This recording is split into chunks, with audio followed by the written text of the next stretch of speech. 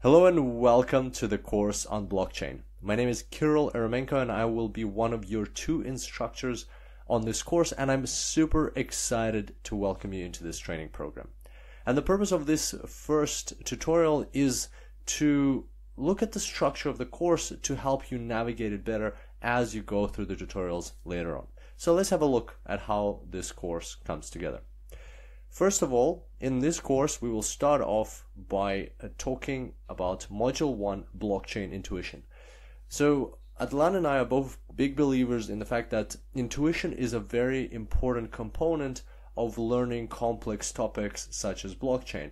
And in the intuition tutorials, we'll understand everything that we need to know about the fundamentals of blockchain on a very intuitive level, so it just makes sense. Then after Module 1, after the intuition of Module 1, you will have the practical side of Module 1, which is creating a general purpose blockchain, where Adlan will walk you through a step-by-step of how to program your own blockchain.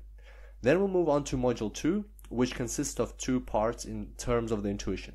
Module 2a is the cryptocurrency intuition, where you will find out all of the fundamentals of how cryptocurrencies work. And Module 2b is the cryptocurrency transactions intuition, where we will dig even deeper into how transactions work for cryptocurrencies. So basically, Module 2 will be building upon what we learn in Module 1. It will help us delve deeper into the application of blockchain, which one of the applications, which is cryptocurrency. Then again, you'll have a practical session, a practical module, where Adlan will walk you step by step through the process of coding your own cryptocurrency using that general purpose blockchain that we created in the first module.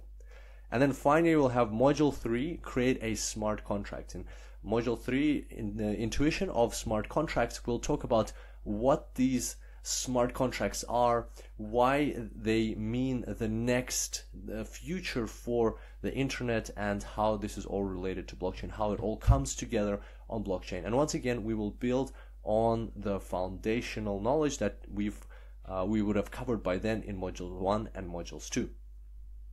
And at the same time, again, you will have a practical component for Module 3, which is create a smart contract, where Adlan will walk you step by step through creating a smart contract and actually launching or imitating an ICO to see how those smart contracts can be used in the real world. So now a couple of comments about how you could go through this course. There are a couple of ways how to traverse through these tutorials. The first way would be the full Monty, and that is to go through every module. And bear in mind that every module here contains multiple tutorials, between 10 and even more, up to 20 tutorials in every single module. And the full Monty would include going through them one by one like this. So Module 1, intuition, then Module 1, practical, Module 2, intuition, Module 2, practical, Module 3, intuition, Module 3, practical. And that way you will cover absolutely everything. However, this will take a lot of time, and in this case, you will need to do both the intuition and the coding aspects.